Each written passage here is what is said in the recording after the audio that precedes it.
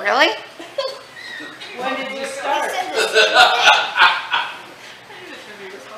Wow, okay, good that way. Good morning, everyone. Good to see you. You're the one who called me and told me to come to church. So. I did call and tell you to come, and I was very firm about this. So Yes, you were. thank you, Patty. I appreciate that. You just wanted me to give you a hard time. The week is not complete if Patty doesn't give me a hard time. So I feel like, you know. I haven't called him for a week. He calls me, are you okay? Well, I wanted to make sure. I just, you know, kind of, it's still a little weird. I was watching TV and eating chicken gizzards. Oh, I love chicken. She likes her chicken gizzards. I wonder why. Are you recording this? Yes. Jane, who's going to be watching at home, we're remembering you as someone who loves chicken gizzards. She gets, when I talk to her about someone loving chicken gizzards, she actually starts to turn green. It's really funny. So, all right. I'm gonna send her some. No. Do you All right. fry them in butter? Yep. We are changing the topic from chicken gizzards. All right. By the way, good to see you all this morning. Today's service, though, is about moving on from sad moments. I want to talk about what we do when something happens in our lives and it makes us sad, and sometimes it's natural for us to get some time alone to kind of. But then, how do we move on, do something more productive, or just, what do we even call moving on from a sad moment? There's a really neat moment where Jesus loses someone very close to him. And I want to talk about his reaction and what he does to that. So, good to see you all, and of course, I'll be asking your opinions. How do we kind of move on from sad moments, and what does it really even mean to move on from that? All right, so let's see. I'm going to start off with a song.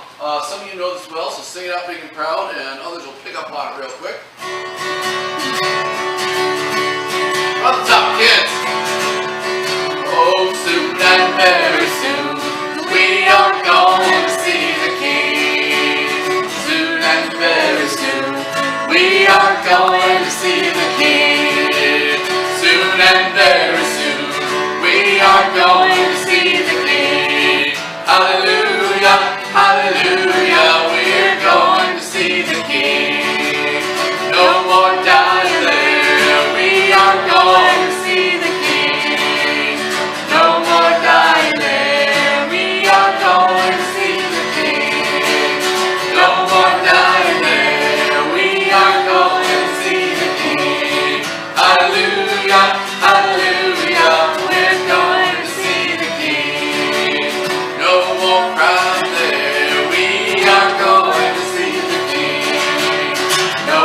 Crying there, we are going to see the King. No more crying there, we are going to see the King. Hallelujah, hallelujah, we're going to see the King. All right, a couple of announcements, prayers, etc. There's a couple I'd like to bring up, so you can stay there. Good. All right. I'll just squeeze in. Actually, I'll squeeze right in here. Why not? All right. Things going on in our world. Let's see. I'd like us to bring up in our prayer someone who's very special to Patty and a number of others that I've known from around the community. Dr. Quinn, who has served a number of people in the communities I've worked with, passed away this week. And so I'd like to keep all of those who love, care for her, children, family, in our prayer at this time.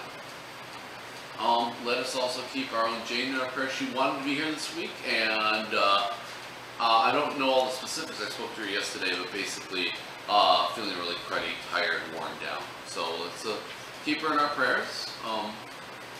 Other prayers we'd like to lift up as a group together.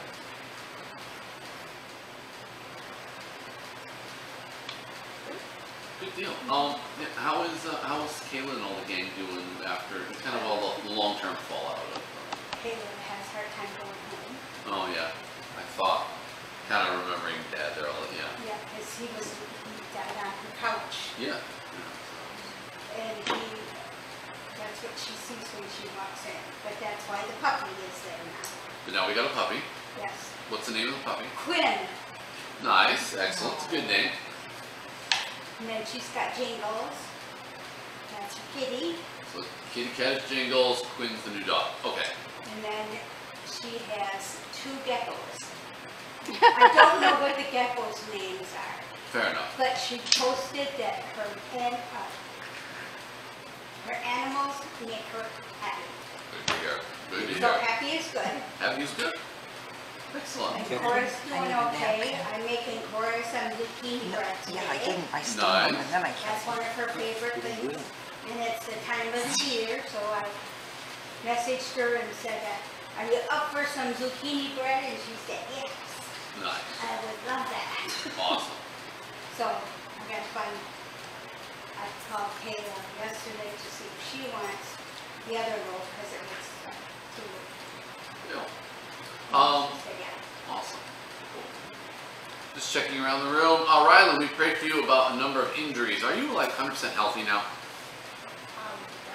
No, not duh. You hurt things a lot. I'm just checking up on you. Yeah, probably it hurt again. I understand, but for right now, at this moment in time, you are basically a healthy young person because you are. There's no bones broken. There's no, profound head injuries or anything, right?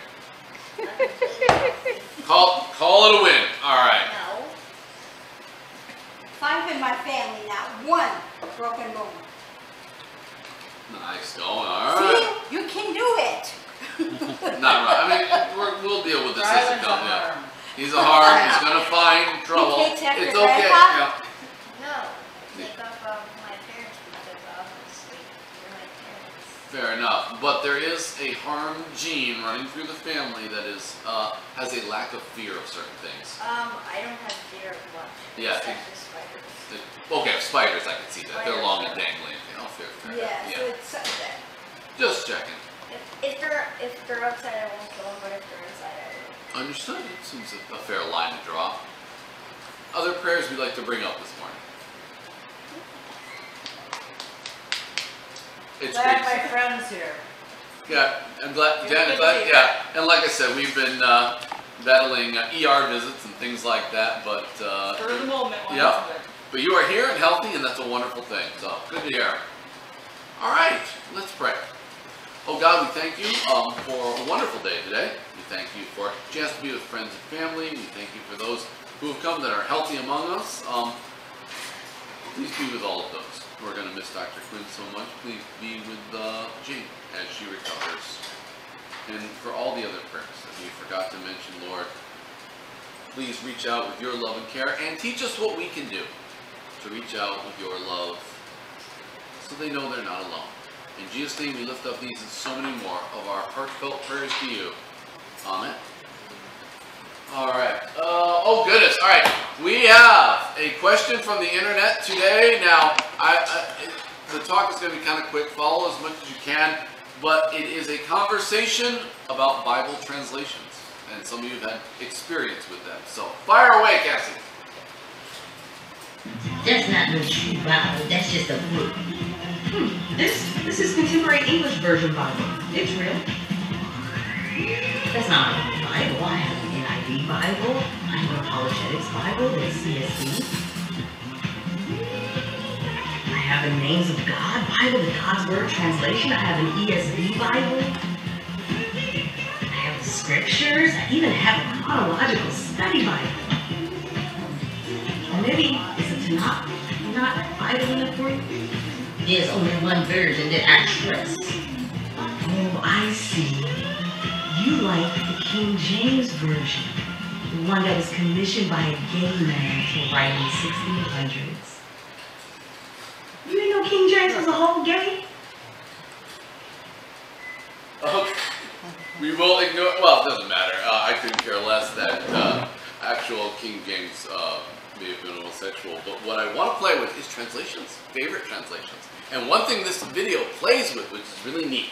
I once, back in my seminary days, took a course called African American Perspectives of the Bible.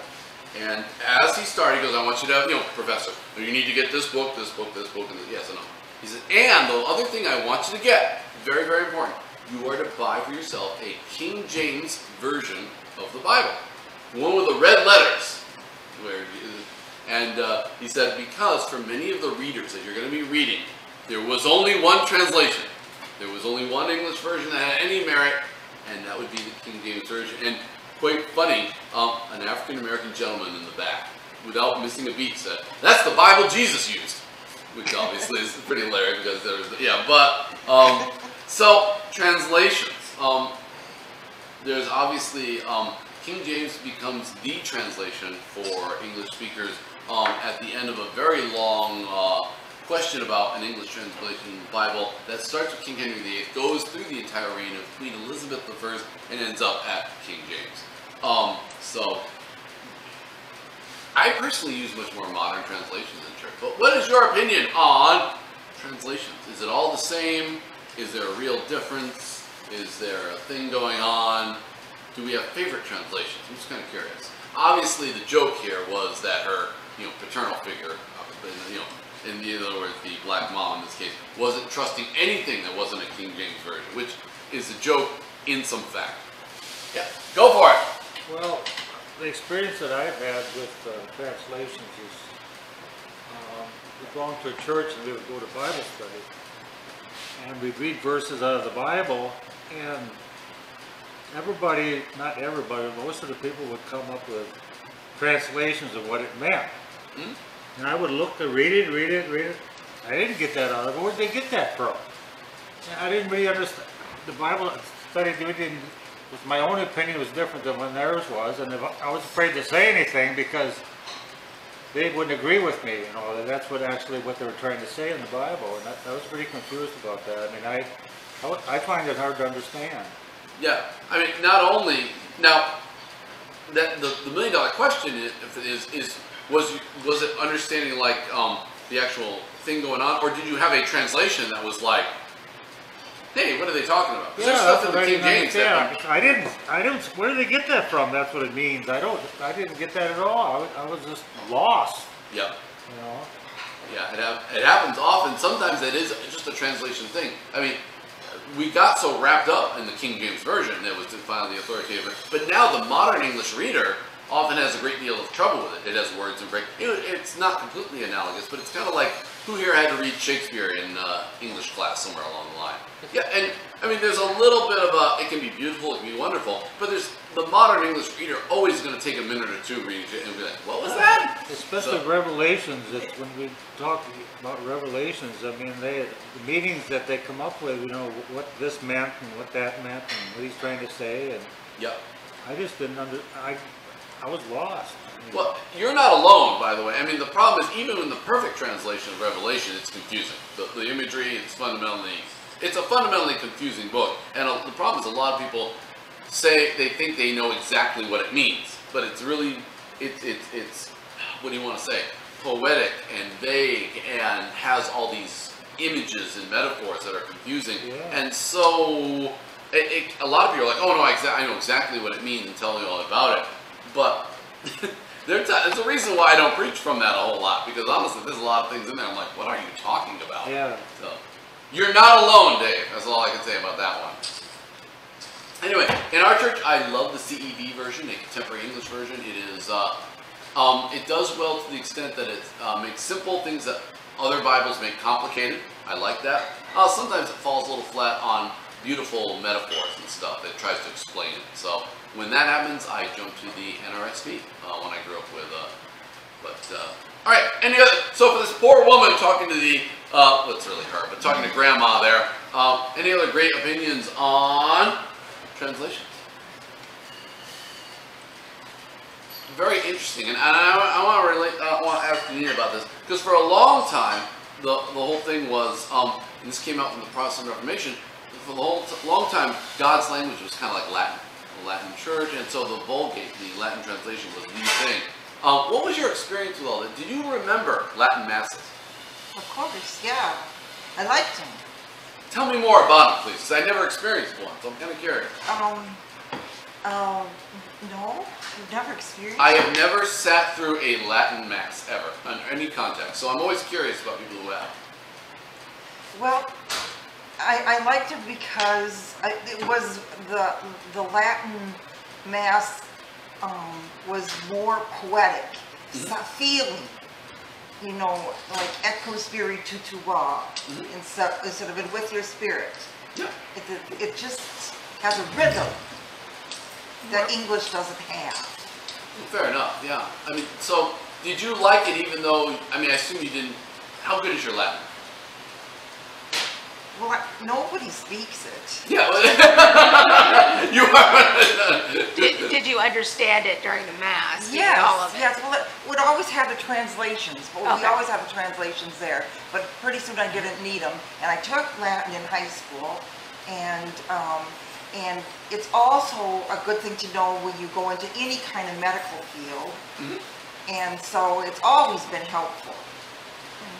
You don't forget it then when you keep using it. Well, no, I once met a gentleman, this is kind of interesting, so he once turned to me, he was a Catholic gentleman, and he's an older guy, I was working with him actually restoring a church, and when he goes, you know what, I miss the Latin Mass. Really, you know Latin? No, not a word of it. I'm like, so you went to church, went through a whole service, didn't understand a word of it, and now you missed that. Yep. And for some reason, the words he heard over and over again became sacred, though he couldn't tell you what any one of them meant. Yeah, that's it. There's a, it's also, it's ritualistic and more sacred sounding, and it has just a lot of weight.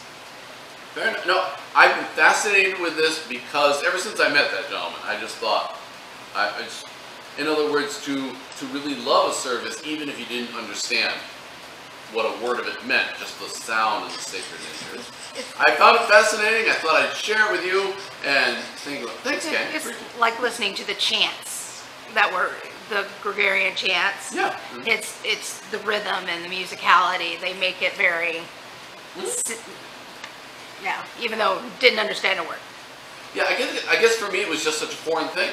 For me, church is all about conversing about things in our faith. And so the idea of going into a service, hearing the whole thing in a language you can't possibly understand that no one speaks anymore, and, well, I guess you could understand yourself, but and finding a real enjoyment in that. I just find, I mean, maybe it's just because it's so different than the way I was raised.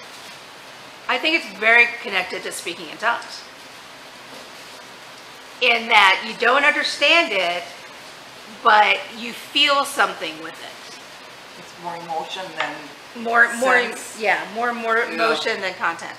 Yeah, I would argue speaking in tongues feels much more chaotic. That there is a regular rhythm to, very interesting. I once did a communion service at a retirement home, and it was a wing that was very mental stuff going on, dementia and things like that. But it's funny you'd say, the Lord be with you. And also with you. But people who could not tell me their name would say that at that moment. And there's something about that that's amazing. And much more than speaking in tongues, very same thing, ritualistic, and it gets into the... There's some interesting moments with that, by the way. I once visited somebody in the church that had horrible dementia and actually Alzheimer's, and couldn't remember names and all that, but he could sing Jesus Loves Me. Like, he brought him to church one day, and he just sang right along with that. And it was just, some things just stick like that, Yeah, what do you think it did? I felt too in this, when I was in this Bible study group, that the people that were in there were like professors and teachers and like that. And I felt belittled by them because I thought, wow, they're really smart, they got that out of that. Where'd they get that? I didn't see that, It was very intimidating sometimes. I felt like I didn't want to, be there because I don't understand what they're talking about. I mean, I think it's kind of for me, and this is my own bias, I think a translation of the Bible should be as understandable as possible to interact with it. Now, there's been different, that's why I'm particularly fond of the CEV, because I think it's a very grounded, down-to-earth, anybody could pick it up and understand the basics. But that's my bias on that one. And honestly, I'd like to be able to discuss Bible stuff with people who aren't educated and really don't know much of anything about it and just kind of delve into. Which is why today I'm going to talk to you about something we've all experienced. And I'm going to look at a Bible story and ask how Jesus dealt with it. And then I'm going to ask how you deal with it. Because we all have moments where we get sad.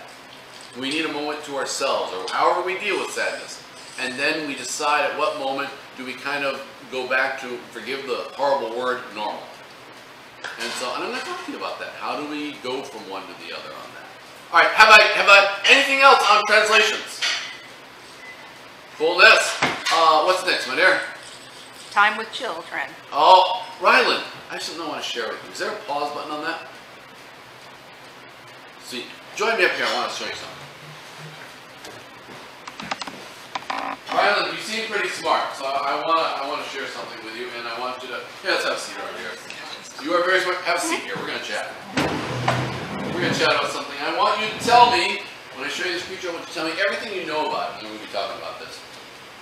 What is this thing? It's a sloth. Very good. See, I knew you were smart. This is excellent. Now, I want you to tell me everything you know about the good old, is it Amazonian? Are they Amazon? Yeah, the tree sloth. Fire away. Slow. Slow. Very slow. He hangs on trees. Yep. Yeah.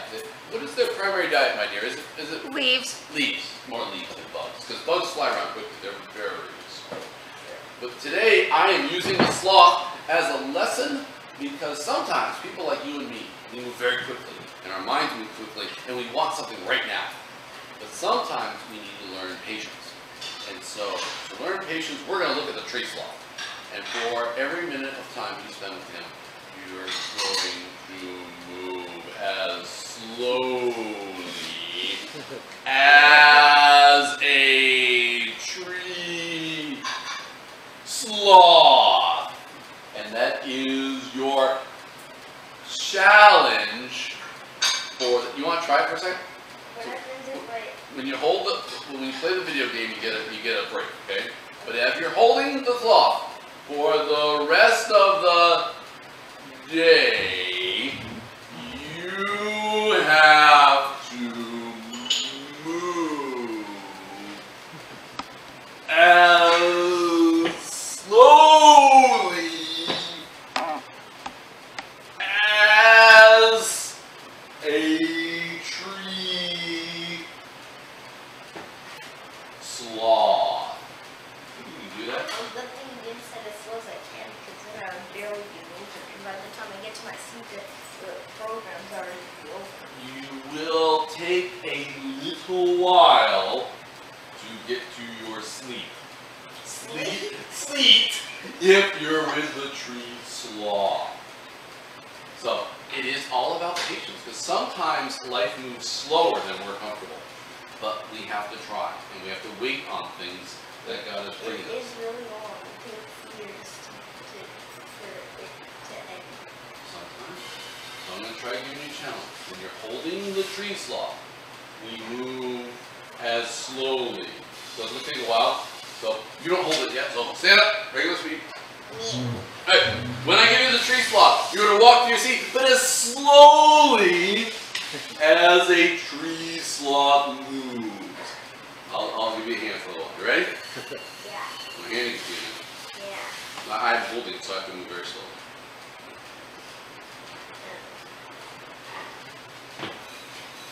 We are moving back to our seat. No, you don't shuffle like that. You every step slow and deliberate. I'm sorry, but that's not in the harm. It's not. Why do you think I picked this sermon? Here we go. Pull the chair out. I don't need the chair out. Good deal. Very nice work, Rylan. There, it's on the... Keep an eye on him for the rest of the day. I decided to give him a real challenge. I kind of like that. I was looking around like, He's already been disposed of. well, I knew that would happen. All right. All right. Got two songs I'm going to share with you today. One of which is, obviously, I like to throw in an old classic and a new song. Old classic, Because He Lives. It is a song that has, for lack of a better word, stood the test of time. So please feel free to sing it along with me.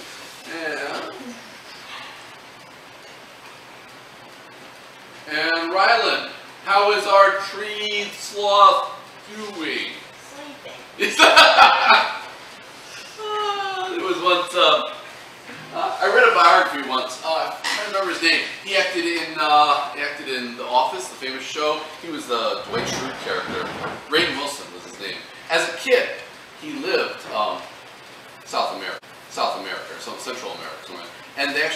tree sloth.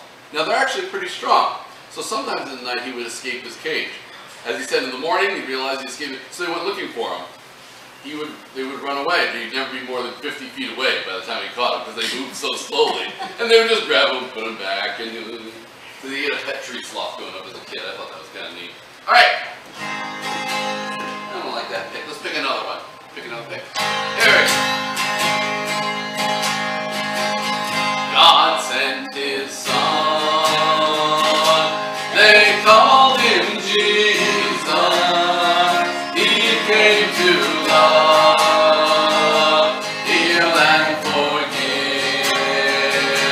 He lived and died to buy my pardon. An empty grave is there to prove my Savior lived. Because he lives, I can face tomorrow. Because he lives, all fear is gone. Because I know he owns the future. Our life is worth the living just because he lives.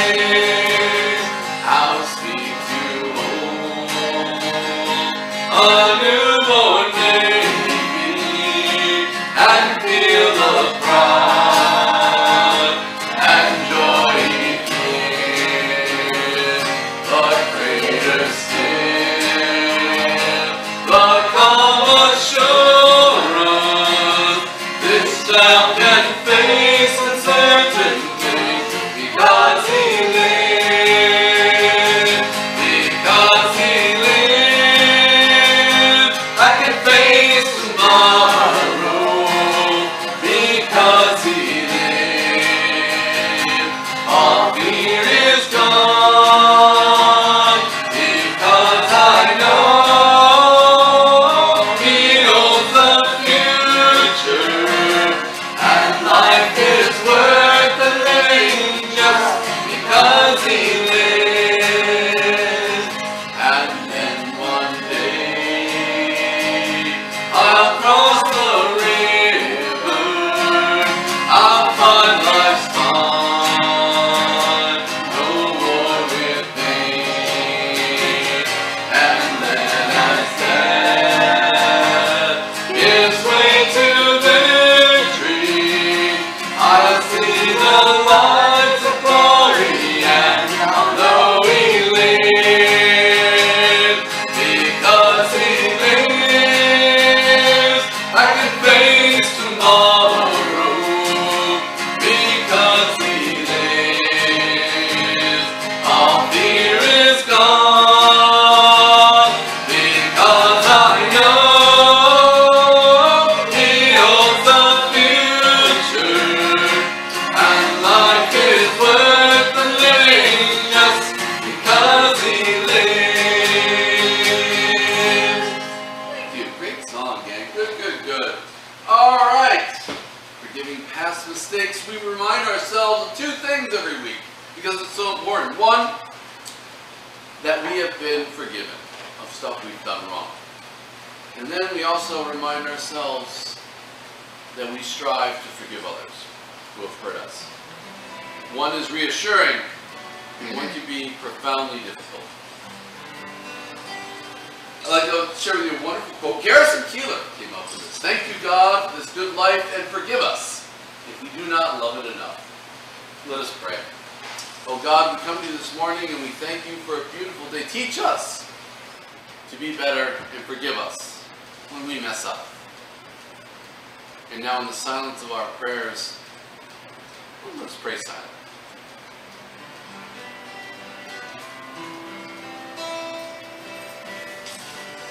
Brothers and sisters, hear the good news.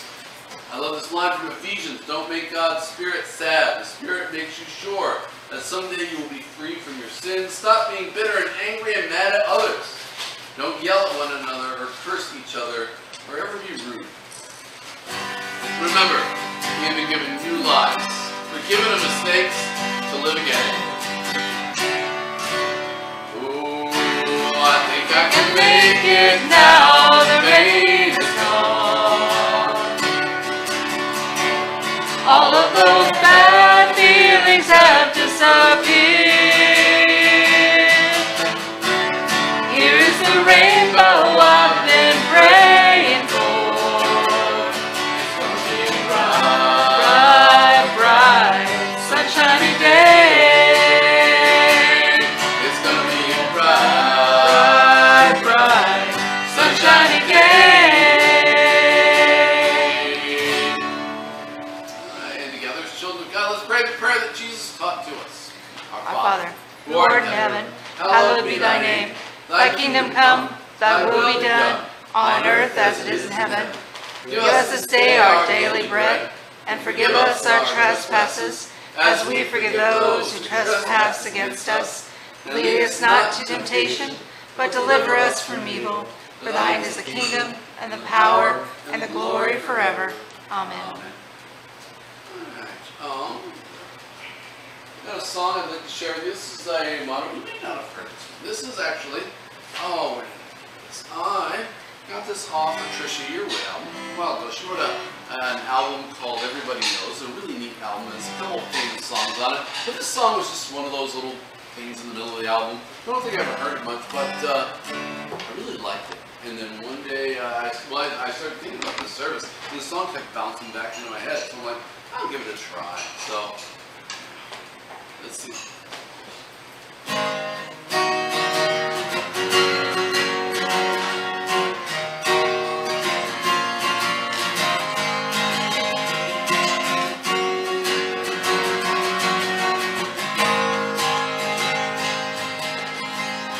My head in the sand so long makes the heart real hard to find. I've had enough of the love gone wrong to last a lifetime. The teardrops on a lonely night are never gonna make things right. I've gotta get out from under this cloud. I wanna live again, I wanna laugh, I wanna love, I wanna roll. Gonna run the race, do the dance, take a chance, and let the heartache ride. I wanna live again.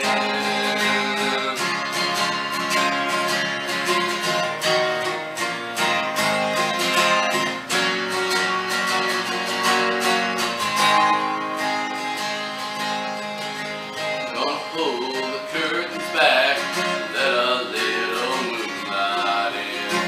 Run around in a Cadillac and feel the wheels spin. And when I set my spirit free, I know the past will rest in peace. Don't care what I face, 'cause whatever it takes. I wanna live again, I wanna laugh, I wanna love, I wanna roll these dice. Gonna run the race, do the dance, take a chance, and let the heartache ride. I wanna live again. Oh, let the heartache rise. I wanna live again.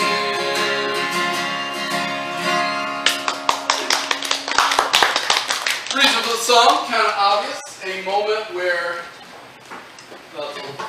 love gone wrong song, but a song about feeling sad and wanting to move on.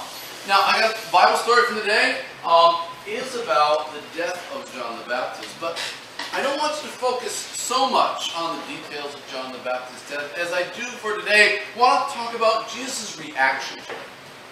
So the story is going to start with in Matthew with some of the details and reasons why John the Baptist is passing away. What I'm really curious about is how Jesus reacts when he hears the news. So, let's take from the top.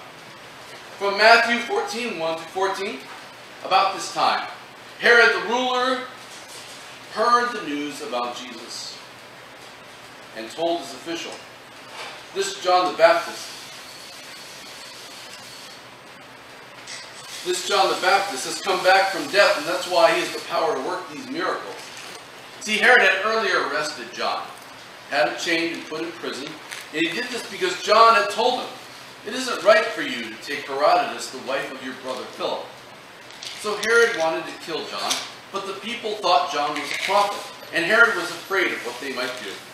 So when Herod's birthday came, the daughter of Herodias danced for the guests, and she pleased Herod so much that he swore to give her whatever she wanted. But the girl's mother told her to say, "Here on a platter, I want the head of John the Baptist." The king was sorry for what he had said, but he did not want to break the promise he had made in front of his guests. So he ordered a guard to go to the prison and cut off John's head. It was to be taken on a platter to the girl, and she gave it to her mother. John's followers took the body and buried it. And then they told Jesus about what had happened. And after Jesus heard about John, he crossed Lake Galilee to go to some place where he could be alone. But the crowds found out and followed him on foot from the towns. And when Jesus got out of the boat, he saw the large crowd.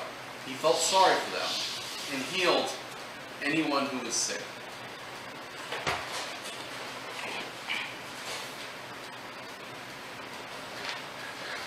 I could talk to you for a long time about the story of how John the Baptist meets his end, because it's sort of a feminist field day, because it's really horrible in the sense that Herod, the one who makes the decision to kill John the Baptist, is sort of, it's not really his fault. It's all the women around him who connive him into doing it.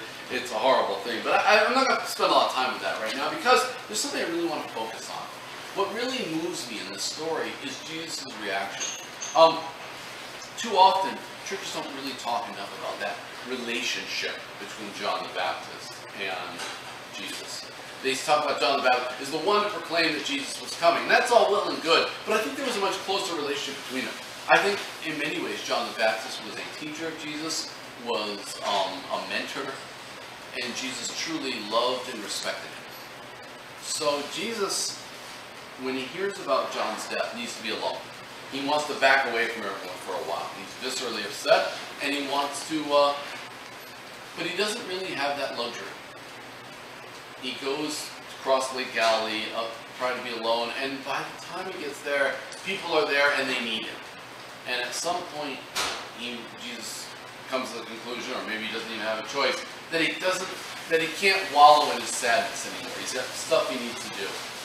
So my question for you today is, when do we move past a moment of sadness, that time when we're alone, or however we deal with sadness, which is different for all of us, and then move on to, for lack of a better word, a better place?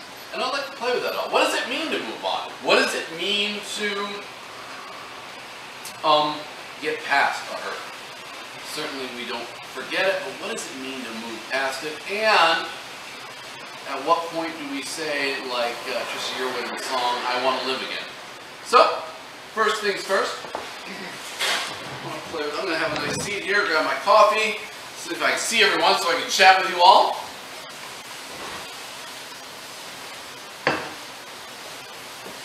If some, big general question. So news falls to you that's really sad and upsetting. How do you deal with it? Just to start from the very beginning. You get very bad news, something which is just really, really sad. How do you personally deal with it? What do you do at the moments like that?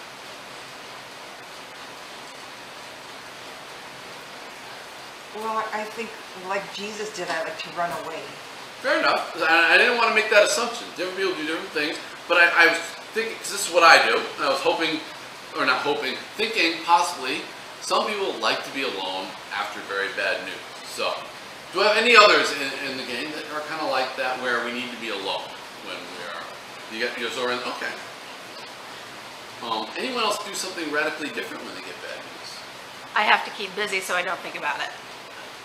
So Cassie's a busy, but it was once a wonderful, interesting, so once a neat episode of a show called King of the Hill, which is an animated show, and it's usually just very funny stuff, but it had a really interesting moment once where Peggy, the mother of the family, when I think her father passed away, she consumes herself with all the work around the funeral and the meals and all of that. and there's this amazing moment where everyone finally leaves, and she keeps trying to find things to do.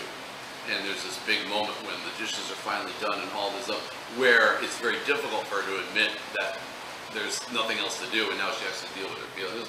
Really, for a comedy show, it had a really serious moment to it. Nice. So we got some that go off alone, some who try to keep busy. What else do you do when you get really bad news? I need somebody around me. Oh, so you're one of the. So if you have someone around, do you talk to them a lot about it, or are you more quiet at that moment? I probably talk about it. Fair enough. Yeah. I go over it and over it and over it in my head. And just sort of chat with that person Yes. about. Is that person's role now to put in their 2 cents, or are they just sort of listening and nodding their head? They're usually mostly listening. I listen to it in return. Oh yeah, fair enough. And like with Robin, she's been doing that. She's been telling me over and over and over. Yeah. So, but I listen for her because that one comes with her a whole lot more. But most of the time, I like to have somebody with me. Fair enough. Fair enough. Patty, if I may ask a very direct question, so bad news. How do you deal with that? Or in other words, what do you do if you get bad news? Well, when I got the bad news about Tracy, Yeah. I was by myself. So I just sat there and cried and wondered why it happened, and then thought about it for a while. And then I had to vent to James, so we had an hour talk. And then we just decided that our way to deal with it was have the memorial at our house for Tracy. And that helped a lot. I mean, it's still there, the pain is still there. It's something that I'll never get over with. It's just, you try to take each day at a time. My depression was really bad, so they increased my antidepressants, and that helped me get through the situation. And now with Dr. Quinn dying, that was my eye doctor, with 6 kids, it just, you know, you just wonder why things like that happen, and then you've got 100-year-old people in the nursing home that have no life and are praying to die, and they're still here. So I just question what God's reasonings were, but then I know He works it out the best way He can. So I just take it day by day and try to move on. How do we then, so we do some different things when we're faced with something sad, but at what point, even though a certain sadness never really ends, at what point do we go back to the way things were? You never do.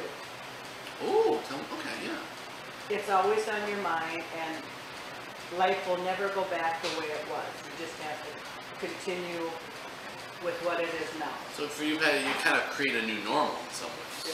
Yep. Janina, you look deep in thought there for a minute, and I want to capture. I was thinking about Jesus and where He was there. You know, this had to be after His baptism because John baptized Him. Correct. And like you said, weren't they cousins? I forgot their. Again, translation. They get into translation issues, but yeah, they're considered cousins. Technically, the word in Greek meant strong relative, so we don't. Yeah, it's a vague term for close relative. But in the Gospel of Luke, but only Gospel of Luke, they're considered relatives. In other accounts, they're just very close, so it's hard to tell. Okay. Yes.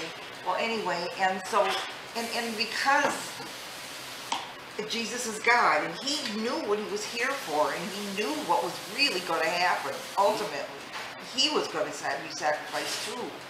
And I think that may be part of His sadness, is that things were progressing here, and it was going to be happening to Him too. This isn't one isolated incident in His life to return to normal, or even a new normal. It was as He knew it was going to be. Well, that's a great question to bring up. Is Jesus' reaction, that need to be alone, that need to separate, is that about things progressing towards his own, or is he just missing John the Baptist? In other words, is he just missing his friend? And that's, we'll never know the answer. I'm just sort of throwing it out there.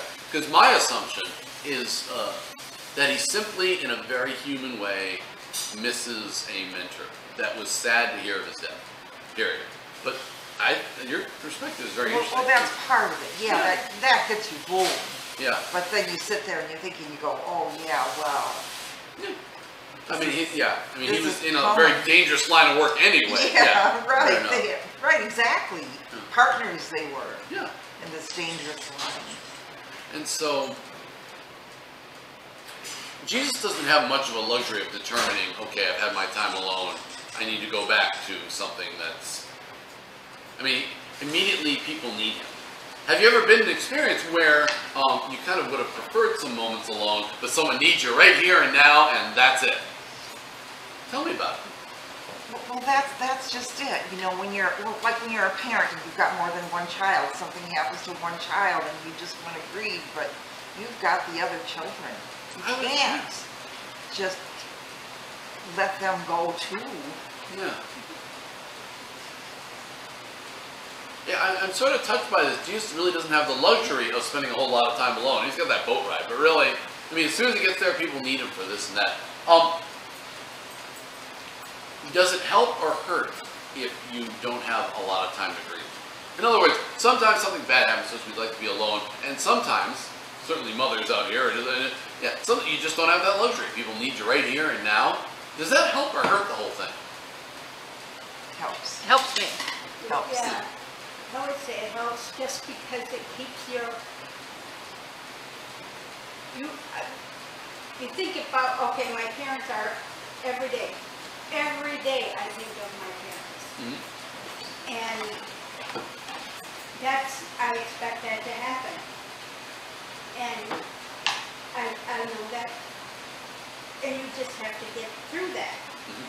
But I think the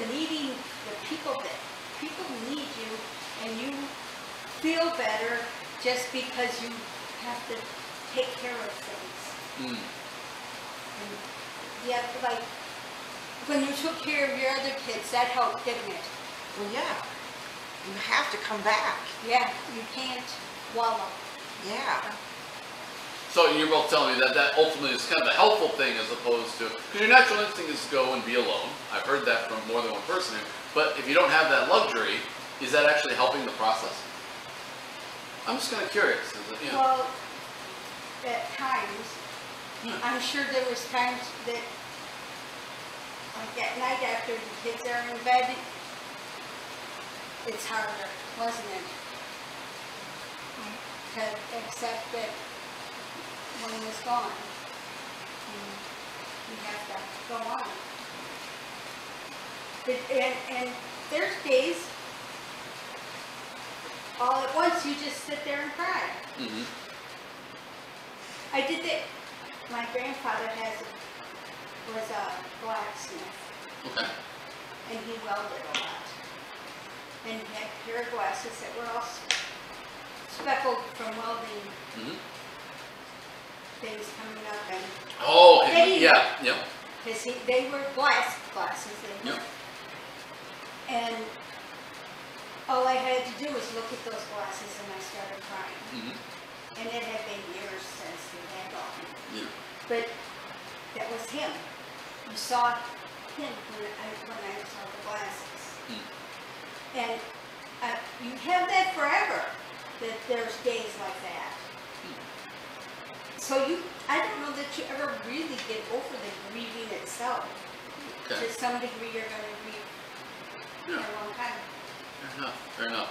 So there is no, and in some ways, so how do you know when there is no really moving on. You just kind of adjust and I'm personally kind of terrified to be left alone with my grief and sad thoughts because I have a fear that if I let myself sink that low, I'll never get back out again, which is why I keep busy.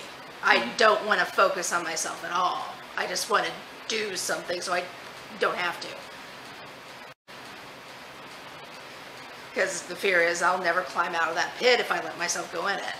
I'm kind of curious, anybody else in the room use keeping busy as a method for dealing with grief in general? Or is Cassie the only one that way? She's not the only one in the world. I'm just saying, I'm feeling the room out here. All right, so I would have liked to have bounced back on that, because I'm one of those, you know, go leave me alone in my room for a while type of people. But I've known a number of folks for whom that is a real coping mechanism.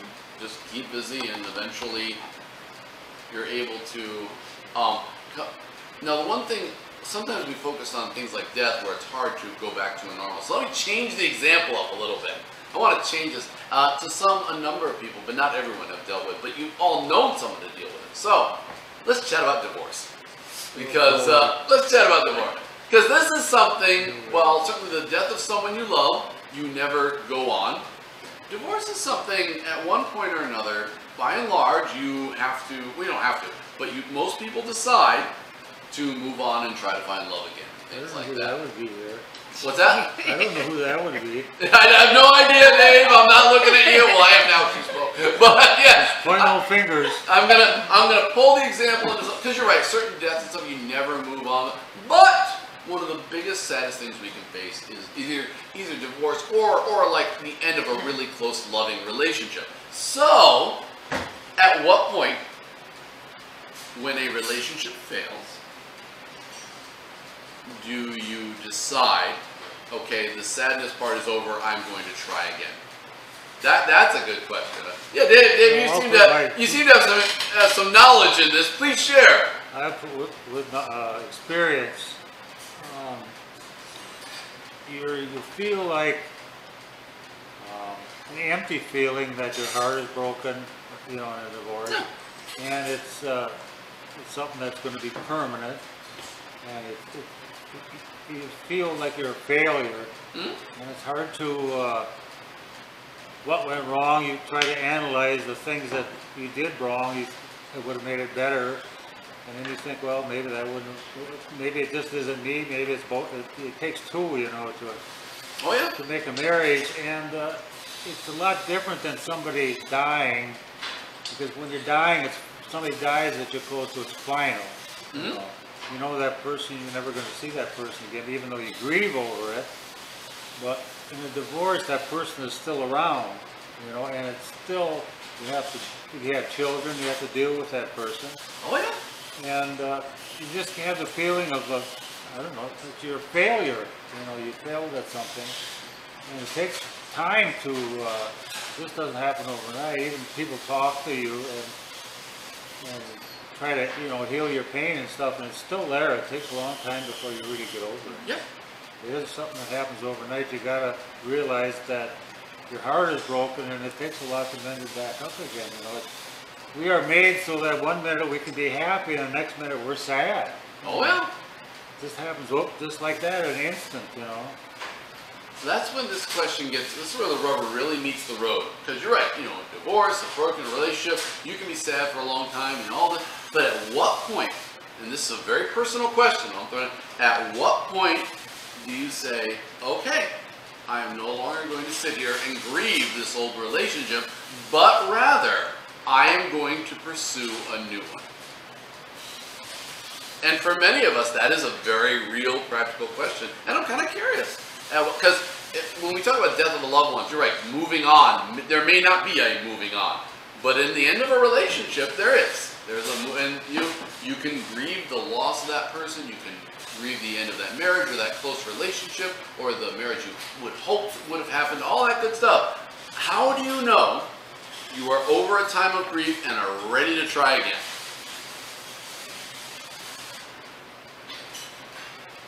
Oh, I'm not going to let this one go. Almost all of you have been there on a very, if it isn't divorce, it is a loving relationship that didn't quite pan out. At what point are you ready to try again? You realize you've lost trust and love in him, that he doesn't want you back. So it's like you might as well move on, and he doesn't love you back, the love is never there. Oh, so to a point you looked at the whole thing and said, okay, this is what went wrong, and this is what, I'm ready to try it again. How long did that take from I'm sad that it's over to let's give it another whirl? Well, divorce has just been a year. Yeah. So I'm just starting to get back out again. Fair enough. Well, some people, they already have somebody in mind, so.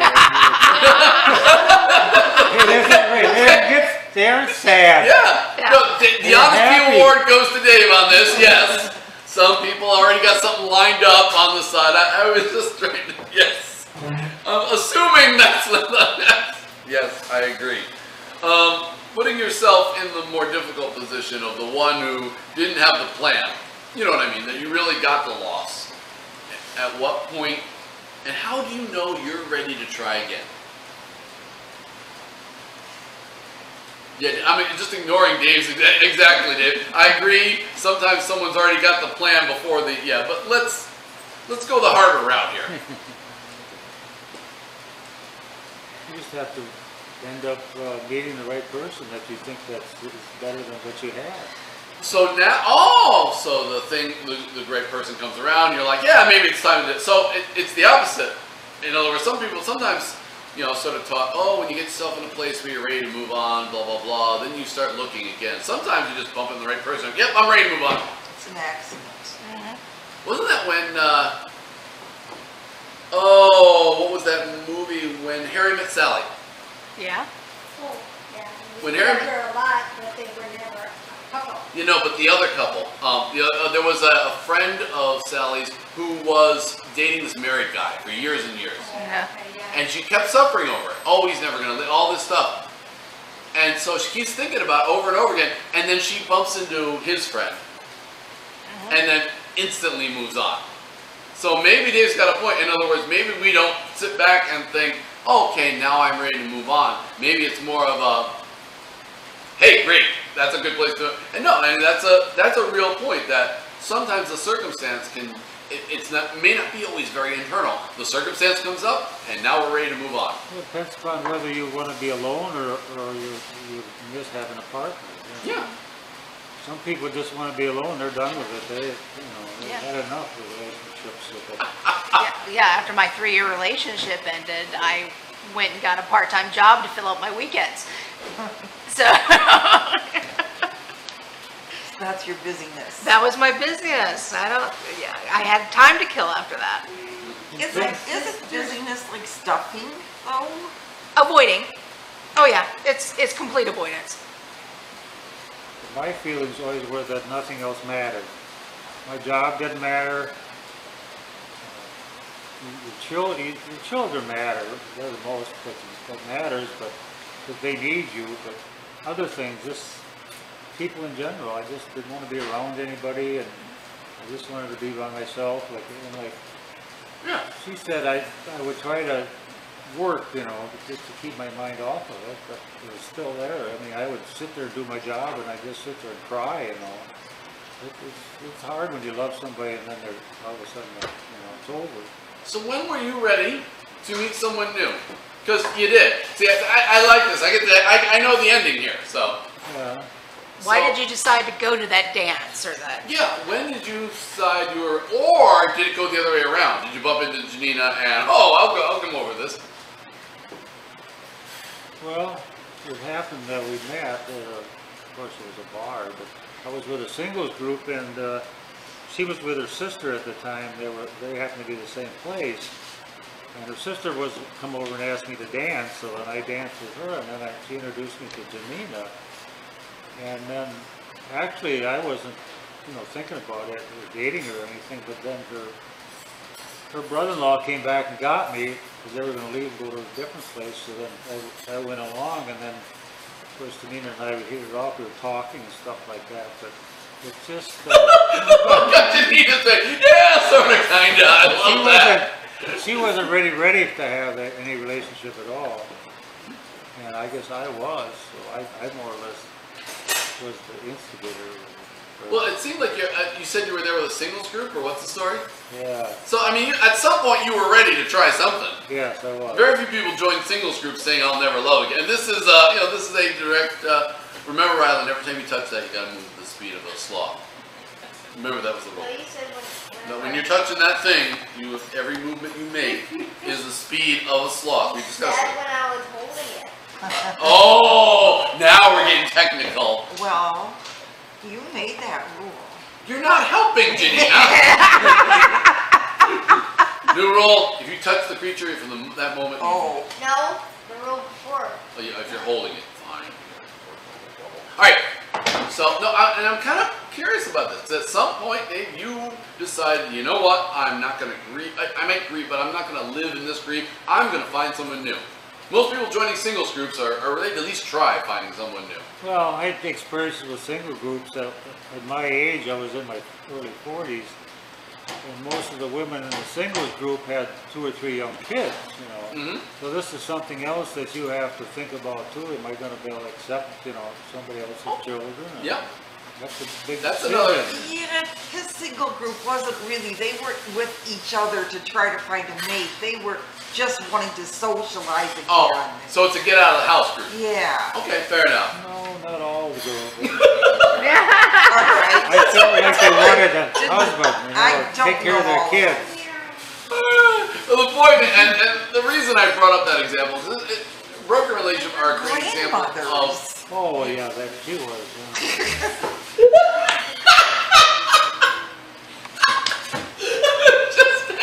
It's a great example of again, you may grieve something for a while, but it is a great example of getting to a point where you're like, I'm gonna move on. Yeah, you have to get out there and socialize, yeah. Yeah, I'm gonna stop wallowing, and I'm gonna get out and either meet new people or meet someone new or something. There's that turning point, and It just happens. yeah. Happen to come along, when they just say hi and start Yeah. talking. Yeah. Fair enough, fair enough. And so, I mean, so there's a point that something that really hurts you may never fully get over, or anything like that. But there is a point where we're trying to live again, for lack of a better word. Yeah. And that's my $1 million question for today. How do you know when you want to live again and not be sad, or at least not be as sad, or to do something different that changes the direction from being internal to going out and healing? What are you thinking? You said one of us answers this question with $1 million. I never mentioned $1 million in this. You did too. You said it. Your grandmother is the treasurer of this church. And no. I said it was $1 million question. That is an expression, meaning it's a very important question. There's no actual $1 million there. Talk to your grandmother. She's the treasurer of this church. We do not have $1 million. I actually haven't checked though. Let me check. Oh, treasurer. No. She's a good treasurer. Every time I ask her something, she says no. But Just check. No, there's no actual literal million. It's $1 million question. I know. Well, fair. No, it's a good question. Before we start writing checks around here, I want to be sure that this is. But so there is a point, and my $1 million question for you, though there is no money involved. $1. I got a dollar. There's no money. I think it's still $1. Hold on. But at what point do you know you have transitioned from needing to grieve to a point where something's moving on? When do you know that? When the first thing makes you happy again. Oh, that's a good one. Oh! That's a good one, that feeling. Now, what do you mean by the first thing? Yeah. Well, you're grieving and you're down in the dumps, and suddenly something makes you happy again. Maybe it's seeing someone. Maybe it's your favorite ice cream. You find something worth being happy about, and then you know it's time to go on. Life is worth living. With relationships, the first time I have a crush, Yeah. have a crush or attraction to somebody. I may not ever pursue or date that person, but this first time I get a little crushy inkling, I'm just like, okay, it's time to look again. So you're feeling some sort of happiness, Yeah. even if it's simple like a good ice cream or something Yeah. like that. Gina, you have a thought? I was thinking about Rylan and how he may really have experience, because when he had his broken bone, he couldn't live again. Yeah, he's stuck. And so there came a moment when he could live again. This is it's a physical metaphor. In other words, at some point, Rylan, when you broke your ankle, well, you guys do look alike. Can you just stay there for a second? But I have a question for you, Rylan. All right, church moments. I'm going to take a picture of him because obviously him and the sloth look. I'll have to mark who's who because they look alike. All right, 1, 2, very nice. Okay, hand down so I can see the sloth. Oh yes, beautiful. Oh, treasured moments forever. When I'm in a nursing home and I can't do anything else, I will look at this picture and laugh. All right. Well, it's because I wasn't holding it. Yes, it didn't matter. You had to stay still for the picture, so it all works. And he looks really okay. I had a great part. Riley had to live again after breaking his arm. You were actually doing a physical, so in other words, Rylan, and this is actually an odd little literal question, but I'm kind of curious. You broke your ankle. Yeah. It hurt. Well, it wasn't my ankle. It was actually like my foot. So right up in this area up here. Please put your foot right on the table so I can see that. Like right That up, was a joke. right up here. Okay, so right up in there, you broke it. Yeah. I assume it hurt. Oh, really bad. I thought it was just because I landed funny. Because normally I like jump off of stuff. Oh, all the time, yeah. Yeah, like because With no fear about whether you hurt yourself. It's a harm gene. Keep going. Yeah, I get like hurt sometimes, and I just walk it off because. But then we were playing, and then I jumped off the slide, and I just thought I landed funny, so I tried getting up, but I couldn't. Oh, wasn't? Yeah, you get that feeling. Something ain't working right. Yeah, I was like, this really hurts, and it really hurted. I could not put. I could put some weight, but then it just hurted too bad. I could When not. did you know, in the weeks after that, when did you know you could put weight on it again? Well, when I had my walking boot, I could put weight on it, even though the doctor didn't say. Apparently, No, probably the doctor said, don't put weight on it, but Yeah. that's okay. my parents said it's fine. All right. So you had a crutch. Oh yeah, he had the whole setup. I Walking didn't remember boot, that. yeah. Yeah. But yeah, it didn't hurt when I had the walking boot on, but then we tried taking it off for like, Okay. some, Yeah. like, So at some point you like take it off and give it a try. a while later, but I still couldn't. And I couldn't after then I tried, but I could barely, I act like I was because I just wanted to get off because it felt so good. Because all the stuff around my foot didn't feel good. No, So I just kind of fake stepped it, like I put as much weight on that foot, and then I just like kind of jumped up and did like a hop type thing, but it hurt too much. Yeah.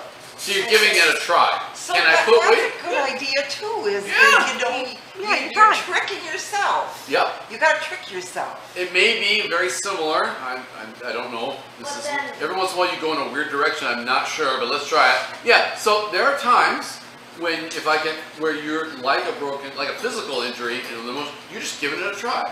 What's it gonna feel like if I go out with this single screw? What's it gonna feel like if I? It hurt really. What's it gonna feel like if I put weight on this foot right now? Oh, maybe not a good time. I started, so I was like balancing on one foot. I put my foot down. It felt nice, but it felt so weird having the floor on my bare foot. Yeah, exactly. Because I had it in the boot, it felt like I was wearing a shoe. Yeah. Oh no, you So got. it got really sensitive, and then the calf was also very. Oh, yeah. Because I was also really using crutches. Now I assume at some point though, you took the boot off, Yeah. you put some weight on it, and it didn't feel so bad anymore. Is that correct? Or did I get that wrong?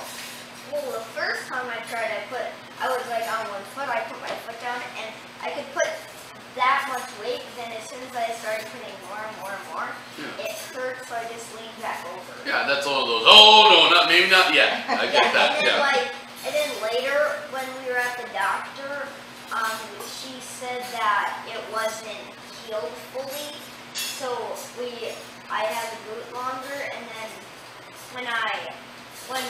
when it was like close to done, we took it off and we tried. I can't remember it the best because it was a while ago, but pretty recent. At your age, things happen a lot. I understand. It's okay. But I think we took the boot off and I was trying to walk and I actually could. So then the day when it was like the last day we brought my boot and stuff, and I think, yeah, I had I was walking there with, like, they said that this day is the day that, like, you're done, and then we walked there, and we got to keep the crutches and the boots, but I don't know why. But then Well, it's a souvenir. Because you're a hard one. You'll need it later. But no, this is it. So But I was walking back with like what I'm like my shoes, what I'm wearing now, my Crocs, and we were walking back. I had socks on, and we went back, and I took my sock off, and they did the X-ray, and it was fine. It was still a little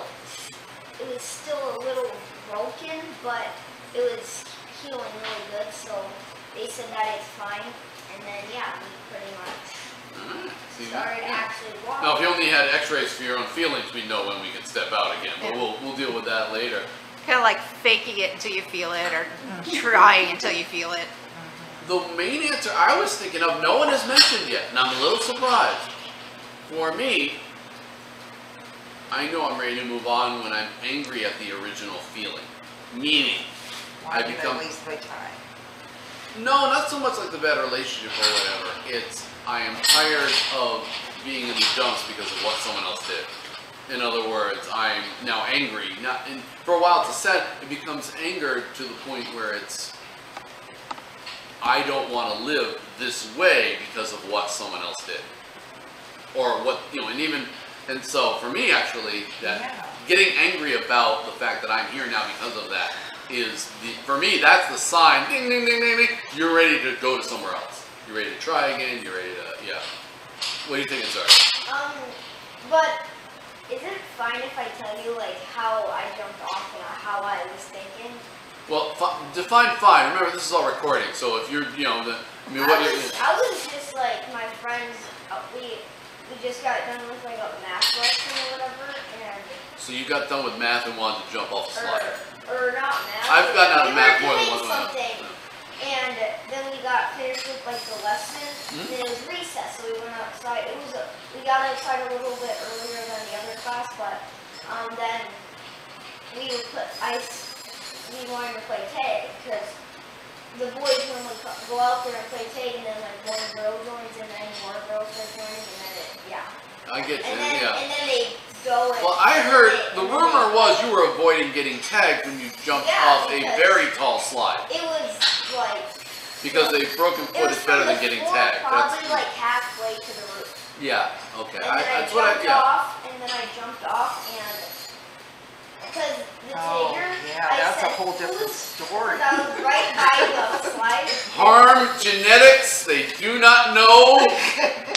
I'm sorry, I love you, Riley, but certain children would look at that height and say, it's not safe to jump off this. The Harms do not have this instinct. I've seen it in Grandpa. I've seen it in your dad, and now I see it in you. The other kids were jumping like kind of, the top is here, and then they were jumping like here. Yeah, they would stay up that end. They would go lower, but... No, you were the only one that went to the very top and said, yeah, this will work. This was my first time doing it, though. Oh, I'm sure it was. And then I said, who was the tagger? And then they said the person's name that was behind me, so I looked behind me, and I was like, oh, fun. So I like leapfrogged over the ledge.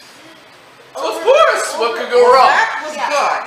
And then I tried, because I was falling down from other heights, and then like halfway through I was like, this might hurt. Halfway down, you're like, wow, I'm usually not in the air this long. I was thinking, all I could say is, in my head I was thinking, this will hurt. This will, yep. And but I didn't think I was going to break anything. Oh no, I just thought I might get, I just a little sprain, you walk it off, all's right with the world. Yeah, or like a big sprain, but not that bad. Exactly. A sprain, but not like a broken bone. Yeah. But then I got a fracture right there. Yeah. Oh, yes, that's what I heard. But I thought I wasn't gonna have a fracture, a broken bone, anything like that. I thought it would just like numb my legs up for like a little bit. Did you learn anything? And on that note, any last, all right, time here. That's a good thing. We can all jump. We can just jump. Tina, don't jump off the top of the slide here. Gotta crawl up there first. Gotta crawl up there first. Yeah, so. That's true. Because I remember being your age and having a distinct sense of fear about certain heights. This is why I did not break a bone until I was much older and I fell off a bicycle. Because I would have been the child halfway up saying, I don't know if this is so smart. But I don't think. yeah, I know, I understand, and it's okay. The different Half my children. brain isn't working. But your brain does great things. You knew all about sloths. You're a very smart kid. There's No, not all about. You knew a lot about them. Oh, I know they have long bodies, though. Don't say. All right. Thoughts on, and like I said, this conversation took another left turn and God only knows where, but I really enjoyed it, so that's okay. Thoughts before we go on healing. Mostly emotional injuries, but maybe some physical injuries. How do you know when you can move on? Last thoughts. All right, hold that thought. I'm going to talk about how do we know? I get angry. Cassie, I don't know. I don't know if you know it's there because something makes you laugh and you feel happy again. Yeah. How do you know when you just decided at some point? I've had enough of that nonsense. Yeah, no, fair enough. Hey. I've never had a real long-lasting relationship other than Brad. Dear God, did I use an example that you just completely don't? I mean, that honestly, that's really quite remarkable, I gotta say. I'm gonna awe at this for a little bit. Yeah, no, I haven't had. Yeah. I've had a brother that's divorced, and I have a sister that's divorced, Yeah. and I have a brother that's divorced. When do they decide it's time to move on? My sister will never marry again. Mm-hmm. She probably thinks it no longer now than she was married. Sounds like my mother. And my daughter goes, I have 3 small children, no man's gonna want me. Mm-hmm. So there was different attitudes with both of them. Okay. Both of them are the ones that instigated the divorce. Mm-hmm. So maybe that makes a difference. Yeah, I'm not sure if it does. I mean, to a point, I guess it might, but I think often even those who ask for the divorce are still hurting over a lack of relationship or something. Yeah. So that's why I kind of want to throw it out there, but I think. No, well, they were both married to alcoholics, Yeah.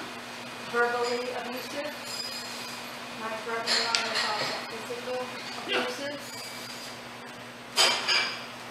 Robin gave as good as she got, so I can't say too much about Fair enough, yeah.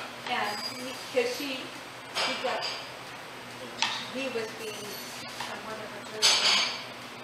She must have made a case for something. He was like, For Robin? yeah. Not a good idea. She Not locked a him, good he idea. went over, he flipped over the back of the chair and woke up the next morning. Yeah, I think that's a With profoundly bad idea with Robin. I know her well enough to think that was, yeah. Her girls pick out this. Oh, yeah, entirely. No, she doesn't take gruff, and I'm glad that she doesn't take the gruff from him, because it's not, life's too short.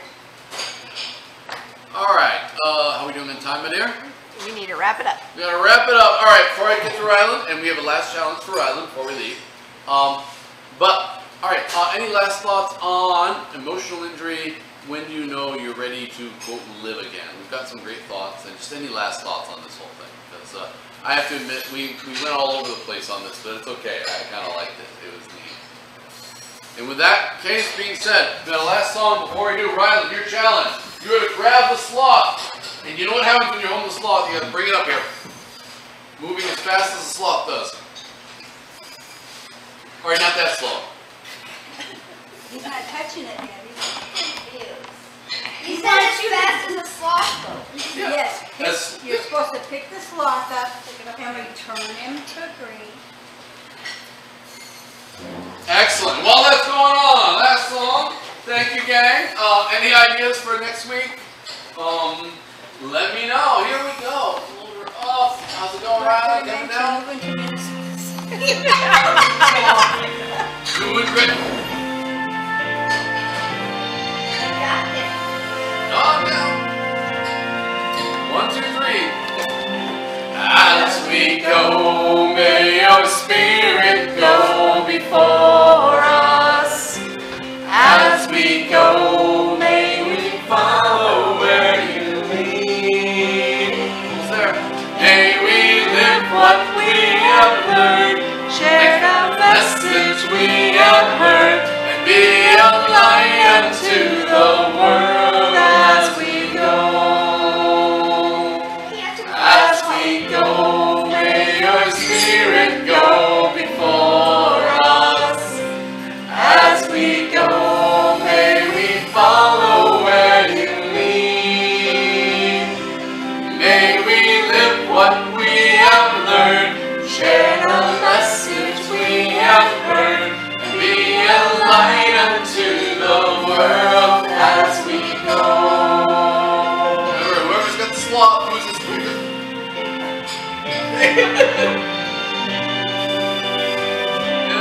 Nice. One more time. As we go, may your spirit go before us. As we go, may we follow where you lead. May we live what we have learned, share the message we have heard, be a light unto the world as we go. Be a light unto the world as we go. Thanks, gang. Good seeing you all. Take care, and thank you.